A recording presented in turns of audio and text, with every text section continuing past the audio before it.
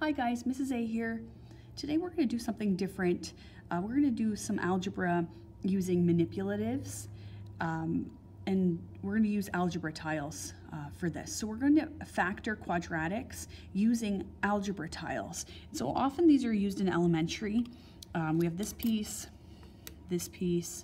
and this piece here. And in elementary, we usually use these as base 10. So this is a 1, this is a 10, and this is 100. So instead, we're going to keep this as a 1, but we're going to call this x.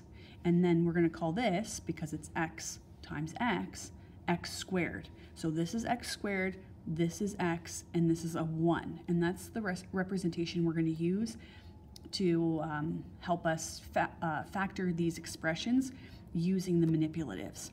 So the questions that we have here, our first one is x squared minus 3x plus 2. We want to factor this using the tiles. So I have my multiplication table here, and we're going to use this just like we use a multiplication table where we multiply the top by the side. And the question had a 1x squared in it, and then it had minus 3x. So that's 3 negative x's. Notice how I'm using the red side to show a negative. And then we had plus 2. So I'm going to use the positive 2, like this. And we need to arrange this in the multiplication table so that we get a complete rectangle with no holes. So this is the opposite of expanding the binomials. So if you want to go watch that video first, that may help you to understand the factoring a little better, because this is the opposite of that. So we always put our x squared tile up in the top right hand corner, and then we put our 1s always in the bottom right. So now we're left with these 3 negative x's, and we need to fill in the holes here. So watch now how they fill in the spaces like this, and then they fill in the spaces like this, and now I have a completed rectangle. So this is the area model that represents the x squared minus 3x plus 2. It's a full completed rectangle. And now if we look at the length and the width of the rectangle, that gives us the solution to the factoring that we're looking for. So here we have a positive x, so I'll put that across the top, and then I have a negative 2. So I'll put that there, like this. And then down the side, again, I have a positive x, and then a negative 1. So I'll put that on. So now the length here is x minus 2, and the width is x minus 1. And when we multiply them out to check our answer, x times x gives us x squared. X times negative 1 is negative x.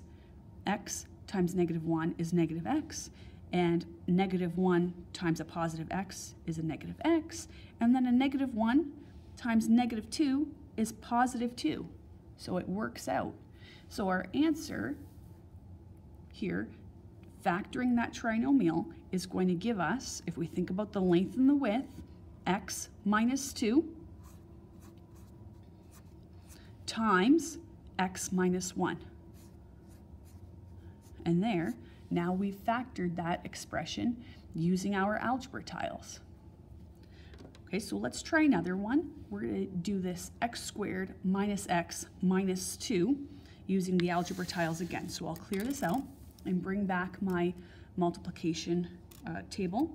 Okay, so we had in the problem an x squared, negative x, so I'm using the red again, and then a negative 2. Oops, let's use red because they're negative 2. Okay, so these are the pieces that I have to put into the multiplication chart and arrange them in a perfect rectangle so that I can then get the length and the width of the rectangle. So the x squared always goes in the top left, and then the little ones always go in the bottom corner. So whether we do this or this is not going to matter. We'll just place our x's appropriately after. Okay, so now you notice that I have spaces here and here for x's, but I only have that one negative x, so that's not going to be enough. So we have to introduce more tiles in this case. When we introduce more tiles, we have to introduce them in pairs, because we can't just add more tiles here. That's going to add more to the area, and then that'll change the equation.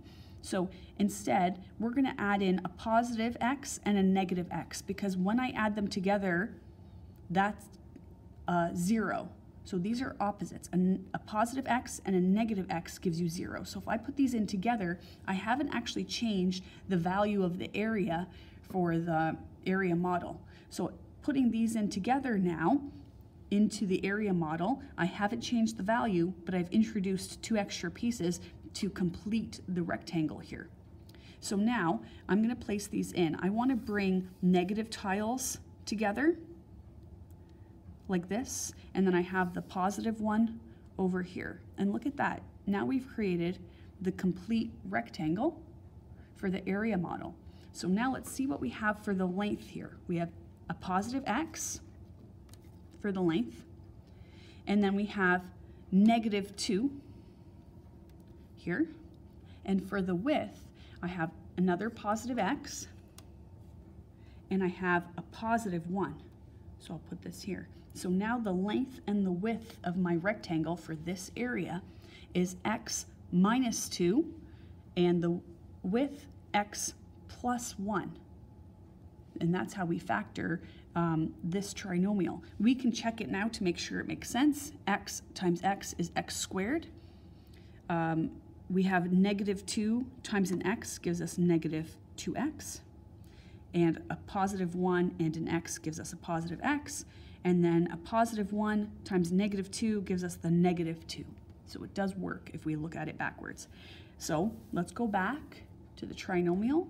If we want to factor x squared minus x minus 2, we think about the length and the width of the rectangle, and we get x minus 2 times, here, x plus 1. And we factored it. Thanks for watching Mrs. A Loves Math.